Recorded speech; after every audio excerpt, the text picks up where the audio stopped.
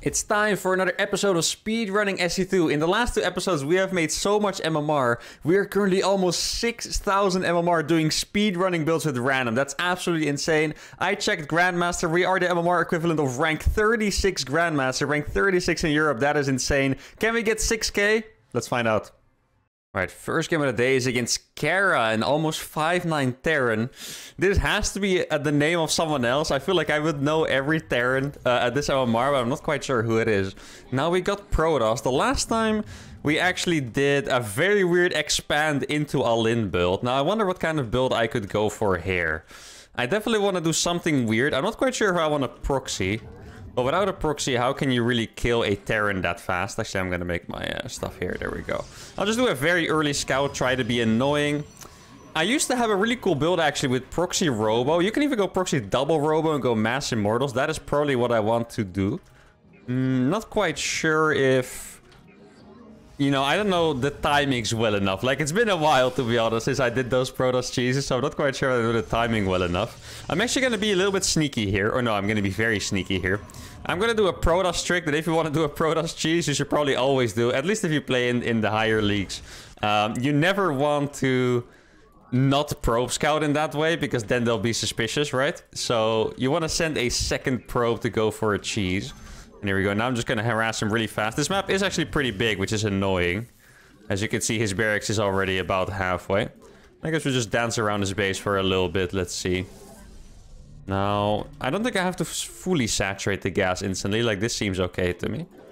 He's sending more and more SCVs. Gonna get a cyber core as fast as possible. Let me just attack this one.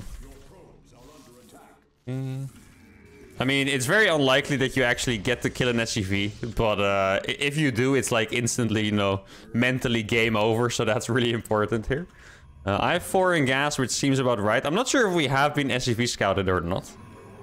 One thing I would really like to know is what actually the timing is of the Reaper, or no, of the Marine rather, so I can actually escape in time if I have to. Okay, so it is a Marine first. He is expanding on the high ground. He scouted in time. To actually see I had no nexus here, so it's going to be expanding on the high ground. And I'm going to be... I could go for a double robo. I think it's wiser if I just go for a single robo, though. Maybe I could do it with... 4 gateways, 3 gateways. I'm not quite sure what's better.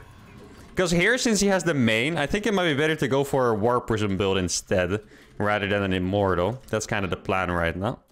Let's make a pylon down here. I know he doesn't have a Reaper, so I don't actually have too much to be afraid about for now. That is actually pretty comfortable. Let's see. Reactor. He's making a bunker already. Factory's going down. He's letting me scout everything, which is nice. I'm not quite sure where the Marine went, to be honest. It's not like the Marine can really do anything otherwise. Now, let me see if there's an SCV in my main base. Oh, the Marine is all the way out there. Ah, he's scouting for the proxy. I just didn't see him leave, I guess. Okay, yeah, that does make a decent amount of sense. Not quite sure how I missed it. Where did I even send my probe? I actually don't even remember. Okay, well, I can actually go for an Immortal first, I believe. 3 gate plus Immortal sounds better. I was gonna make a Prism. It's also a little bit cheaper, but I think Immortal first is probably the right choice here. Then I can make a 4th gate after that. Actually, my Warp Gate is faster than I thought. Chrono Boost is not bad, guys. Chrono Boost is definitely not bad. Let me see if he's chilling up here. Probably not. You never run your Adept into, you know... Marine standing on the high ground, basically. Okay, no, I didn't see a tech lab there, but I think I just wasn't in range. I feel like that tech lab really should have been building. Now, is it going to be a Cyclone or... I think if he's not going to make a tech lab on that, he's pretty much just going to die. So it's 3:30 in game. I did adapt the rules a little bit according to your guys' commentary, by the way. So I'm not going to 100% give up the game. As soon as it's 6 minutes, I will just try my last attack. That seems like the best choice here. What should I make, though? Now we know that we have been spotted, which is a little bit annoying. I guess he will probably... I'm not sure if he saw the robo, actually. I know he saw the gateway. I didn't really see him check for the robo there, so I'm not 100% sure, to be honest. But I think it's kind of obvious at the same time, right? So maybe I just shouldn't underestimate him and just assume that he saw it. Okay, so here he is. He has a Viking as well. That's pretty scary. Okay. Actually get into the back of his main, which is really nice. Yeah, so he has a siege tank. That's what we expected. And I think I might actually be making some Zealots here, because Zealots are going to tank the tank very well for me, which is nice. Psych sentries are cool, but I'm not quite sure if they do the job here. Okay, I think we're just gonna go for it. There we go. Oh, that's a really nice force field. I do need to save this prism no matter what, I think. There we go. Can actually target the siege tank with that. I hope. There we go. That is one tank down. Might have to escape with most of these. There we go. Well, actually, all of these. Don't think I did enough damage, though, sadly. Can I still make anything happen here? Wait, is that... Oh, no, that's barely not the range of my prism. Look at that slow warping. That's so tragic. Okay, I think I'm gonna go for one more immortal. Yeah, I got one siege tank, but... I don't think it was quite enough. I'll have to go back and refine my builder a little bit. Because... Yeah, I think I really should go for the double robot proxy if I go for this. Or I just need it to be faster. Like, this was just all a little bit too slow. So that second immortal is pretty much going to signal my last chance at making this happen. What sucks for me here is that if he stays in his main base, I'm still going to be forced to attack, right? That is the biggest weakness of speedrunning. Like, in some situations here, you could consider expanding. Not in this specific situation here. I think I actually have to finish the game.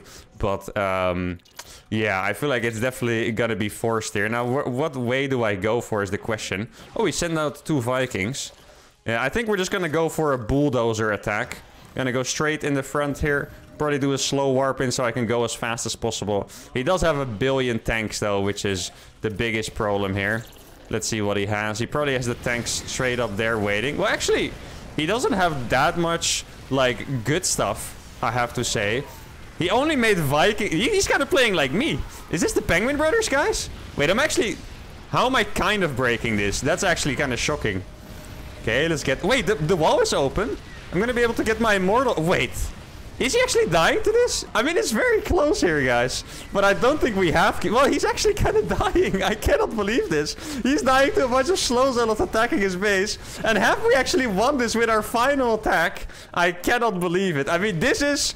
the trickiest situation yet of the series to come, because if we're being honest here, I think he is most likely dead, but I can't... Well, he does have a Banshee. Huh. I really think we need some experts for this, guys. Do we have any experts in the comments? Because I'm not sure if I've won this game, or if this game is lost at this point. I also have 1 million gas, by the way. No idea what I'm supposed to do with that. Let's see. I guess I'll just warp in a bunch of Stalkers. Get on top of the tank.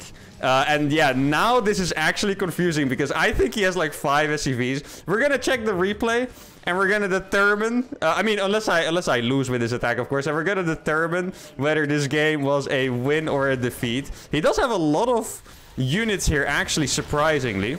Let me just make sure to kill that. That is gonna die. There we go. And I'll pick up these units, send them back here. Go for a warp in. Oh, I do need to micro these a little bit. Maybe get like a nice force field going here. Oh, that's actually pretty good micro. I didn't think I was gonna micro that perfectly, but...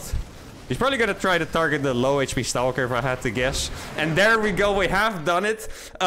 This was... I have no idea how... First of all, by the way, I have no idea how we won this game, period. This is an absolutely absurd win. He was on 1 base, my first attack failed. It really felt like he was playing freaking Penguin Brothers or something, you know? Because when I attacked here, I really didn't see any units. His army was basically... tank Viking. He was making 2 extra barracks. He was preparing for the macro game. The macro game was not happening here, guys. I can tell you guys that much. So let's fast forward a little bit. This warping is really clutch here. And then after this attack, what is the situation of the game?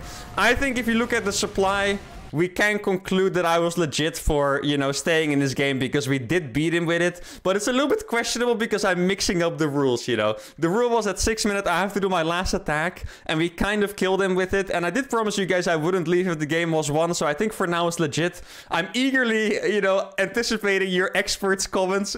Did I win legitimately or not? I'll wait for it. And for now, let's go for game number 2. All right, we got a Barco Terran player. Now let's see, what matchup is it gonna be? Oh, it's another Protoss game. All right. Now, one thing that I want to get back to is I 100% want to be doing cannon rushes again. I'm really excited to learn my cannon rushes. And yeah, right now, I think against Terran on this map doesn't look very doable for me. So I'm going to skip it for now. But I would definitely love to do some dirty cannon rushes later on. Now, I've been saying this a lot, guys, but I'm gonna tell you guys again. I promised myself to tell you guys in every different series. I told you in Proxy Hatch. Now I'm gonna tell you guys in a speedrunning episode. But for the next month, I will be streaming again. So if you guys are interested, hop on over. The link is in the description. And I'll be streaming. The schedule for now is Tuesday, Thursday, Sundays, 3 to 6 p.m. CET. And this month, I'm pretty much just gonna be checking if there is enough interest for me to really maintain a streaming schedule and stuff. So make sure if you are interested in some extra thermic content to hop over and check it out. Now, I think in 1 month or more likely 2 months, I might change the schedules. I might be moving back to Mexico and stuff. But yeah, we'll see. If you guys are interested, I'll see you guys there, and that'll be awesome. And I'm going to tell you guys this one more time, because I'm also going to say it in the Planetary Fortress Rush episode. That's the one to go. And then I will leave you guys alone with it for now. Now, I think I would love to do... Let's see what he's going to do, right? I would love to do a similar cheese to... the one I did the last PVT on this map, because I really just like that cheese. It was like a very weird, I'm expanding, but I'm still being cheesy kind of thing. Okay, so we're not playing as the double gas. Obviously, I was random, so he's gonna go for a Reaper expand most likely. And then I'll just be hiding this one. He might make a bunker behind here, so I definitely want to check for that. But in the end, I'm gonna be cheesing here, so I'm not even sure if he makes a bunker if it's bad for me. Because if you think about it... you know, he's going to be denied. Yeah, there he is with SC. They're always sneaky with it. If you think about it, I'm going to be trying to cheese him. So if he denies my natural, I might not even be making that many probes there. So I don't know. Is it even going to be bad for me in that case? I guess we'll find out. Now, how many more do I need? I need to put all my Chrono Boost on the Warp Gate. But the Reapers just arrive so fast on this map that I'm a little bit afraid of it. I think I might actually have to Chrono Boost my Adept as well. But that is very problematic, because I want to do a super fast cheese here, right? Oh, I do need to make that pylon, of course. And how long does Warp Gate actually take? 100 seconds. With Chrono Boost is 1.5 times as fast, right? Yeah, okay. So if I get to do double Chrono Boost, I guess it's... I'm not quite sure on the math right now, but it's going to finish a little bit faster. So it's okay if I make my gateways after, basically. Let's see if I can save this one. Oh, actually, I did save it. That's... better than I expected, and now he's gonna run away. And I didn't have to chrono my Adept, which is really nice. Now I'm basically faking making a worker there, as you could see. I need to get some workers down to the natural as well. And now we're just gonna do the 4-gate again. Guys, this could actually be the most legendary build that I accidentally brought back. Because this is so silly. But who knows? Maybe it's actually pretty good. Okay, I was microing there, so he couldn't... Ah, he was trying to jump up. I see what he was trying to do. Wait, could I do 5 gates? I think I might even be able to do 5 gates. I know it sounds absurd, but 26 workers, 5 gateways. Maybe. Let's get another gate. I mean, I should have built it a little bit faster, right? The 5-gate cheese. Oh, he's actually finding me right now. Let's see if I can deny it. There we go. Ah, that is beautiful. It is also very... He should be 100% suspicious right now. He saw no probes were building. They were very little probes to begin with. The gateways are a little bit late, which is unfortunate. Should I make a battery? I think it's probably okay. And then we're gonna warp Stalkers. I should have had a second gas, actually. Because now I have to mostly go for Adepts, I think. But I guess we'll just see. Also, keep in mind, I have no idea what MMR this Terran is, right? This Terran could be a freaking pro. He could even be a Korean pro, because there are some Koreans in Europe right now for the Home Story Cup as I'm filming this. So I have no idea what the MMR of him is gonna be. Now, let's do a Shade first. I don't want to reveal my entire plan yet. Okay, let's see. Ooh, that is a lot of Marines, actually. And he has no bunker, which is absolutely massive for us, guys. I don't think you can really defend this properly without bunker. He is going to get stim soon, because he has that many Marines. I think it should be a 3-racks at least. Now, here we go. Okay, I have a Guardian Shield here. This is going to be a really nice fight for us. We have 2 more Zealots coming in, which are going to tank all of the freaking SCVs there. There we go. I do need to keep microing this properly. Yeah, now it's a good time to run and get some more Zealots in. I did kill a lot of SCVs, but it's not over yet, of course, because he's... Yeah, like I said, he's gonna get stim soon, which is really good against stuff like this, at least once it finishes. So if I get enough sentries, it's gonna be alright, I think. It looks like he's waiting up here. Let's see. I thought I had another force field, actually. That's a little bit of a mistake by me. I thought I was gonna have another force field there to destroy him, but apparently not. I think my pylon's about to finish, right? Yeah, it is. Okay. There we go. For a second, I was worried. I was like, oh no, did I supply block myself in the most important time? I do have to make some workers at the home in case he, like, scans. I need him to feel desperate, you know? I need him to, like, feel he has to attack me or kill me or something like that. Now I got some Stalkers here. Oh, he's over here right now. Let's see. I think... Oh, he does have combat shield, but not stim. Oh, he does have stim. Ah, crap. I think he might have gotten us here, guys, with the, yeah, the 3 racks. Oof, that sucks. I think I should have killed him earlier.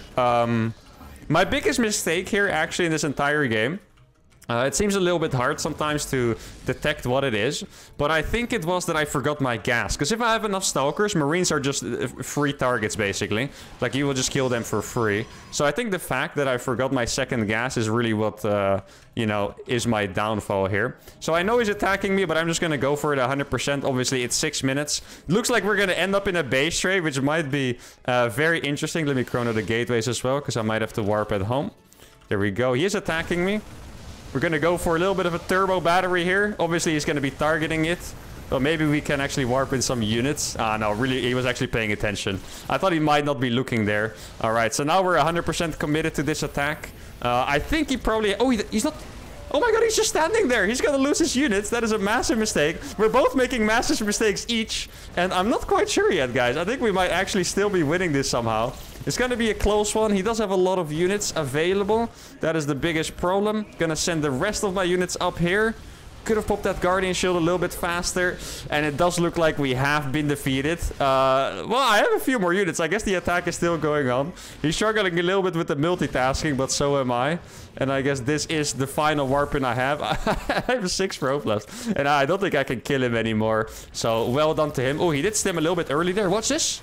Oh, if I got vision a little bit early, I could have gotten a sick force field there. Looks like I barely missed it. Yeah, he's struggling a little bit with the micro, but he has held us well enough. And that's going to be GG, our final attack. And this... I think my strategy still looks strong. I think I forgot the second gas. I couldn't warp in Stalkers. I should have warped in safety back at home. I would have kept more probes alive. And then it actually, I'm not saying I would have won for sure if I kept the probes alive, but it would have been a very interesting situation because normally, Protoss has some kind of tech behind it, but I don't. Now, for me, I was going to try and end the game, but in a normal... Let's pretend it's a normal game going on. I think it would be very interesting. I would have been ahead in eco, but he would have had the stim, the combat shields, the 3 racks, +1 even, actually. Very interesting. This +1 makes me think he's probably not the highest MMR player, because that's not usually how he executed 3 racks, so I would definitely say not a pro, probably below 6k, but it would have been a super interesting game, but for now it's a loss. Let's move on to game number 3.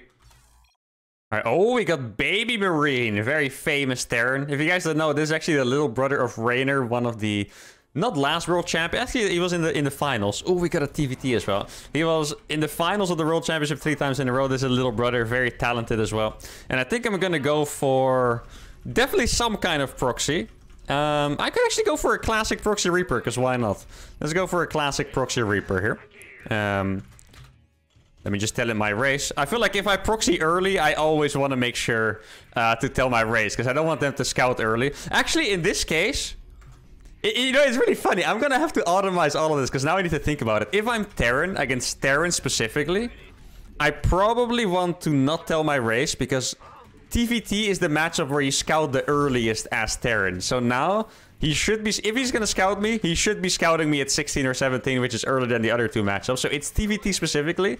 I probably want to not say it. I mean, this is going to take me a long time to learn automatically, but, you know, at least I realize my mistake, which is important. Now I'm going to go for a normal proxy Reaper. Actually, I think I have to go for a 3 ranks proxy Reaper, else... a follow-up to proxy Reaper is usually to macro, but obviously I want to kill my opponent very fast, right? So I think I might have to go for a 3x Reaper here without orbital even, which is pretty insane, but we're gonna do it. Now, I just want to tell you guys, the last game we did lose a lot of MMR, but after the first game we actually did reach 6k, so we set that record for the show. Someday I want to get higher and higher. At some point I want to be 6-1. We're gonna get better and better at cheesing, but for now our record is 6k, which is really nice that we've achieved it. So, you know, we did lose. I think we lost 130 MMR in that second game there, but it's yeah. There's a little bit of how do you call it again? Provisional MMR that I still have playing random on this account, so that's why I lost so much. But yeah, that definitely put us down from 6k to 5.8, which is pretty painful. Now, I'm not sure if I needed the gas this early. I think I might have made the gas this early. Normally, maybe you even get an orbital with this. Like, he knows that I'm super all-in. That's the thing here. I'm actually going to go for a bunker. The bunker is going to bait him and pull out his SCVs. And I might be able to get back in with my... Oh, I got... Oh, I was just going to say 2 shots. Really well microed by him, actually. Now he sees I have 3 barracks. And now I want to get... No, where you go? Where's that Reaper going? What the hell was that? Walked all the way around there. That's unfortunate. Wait, he didn't stay with his SCVs, right? No, he didn't. Oh, that's a bit of a mistake by him. He doesn't have a bunker, but he is playing double gas, so he's going to try and hold it with Hellions and stuff, which is usually the right thing to do. Now, at this point, I have 3 Reapers, and he's only going to have 2 Hellions, or 2 Reapers, rather. So I need to use that advantage here. Let's see. It's a really hard micro battle always. There we go. And now I'm on top of his Reapers. I'm going to kill 2 for 1, which is fantastic.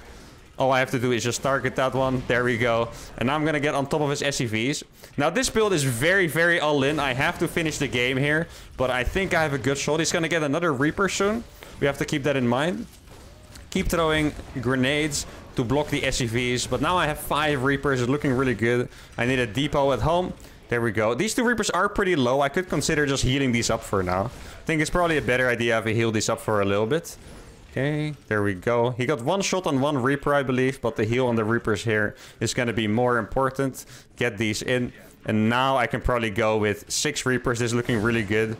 He's trying to stay in the... Oh, the middle line is actually a really good place for Reapers because of the grenades, by the way. As long as you micro well and don't walk into your own grenades, that is, of course. Oh, we're going to get 1 Hellion, maybe? There we go, 1 Hellion down. And now he's going in, but he doesn't have enough units here. Gonna throw 1 more grenade for the Marines. There we go. Surround them a little bit. And that is gonna be the dub here. So we got 2 dubs today, 1 loss, but that is all right. I think this cheese looked absolutely killer in this game, by the way. Like, I lost almost nothing. 275 against 1700. That is an absolute incredible trade of resources, obviously. 7 Reapers left. I could have made a factory at home, but I also knew the factory would not contribute. Actually, the next time I do this strategy, I will make a factory, because even if I can't transition, I can make Hellions and walk them all the way across the map, or drive them, of course. But anyway, this is a really fun episode. Hope you guys enjoyed it as well. Make sure to give it a like, subscribe to the channel, and I'll see you all for the next one. Adios.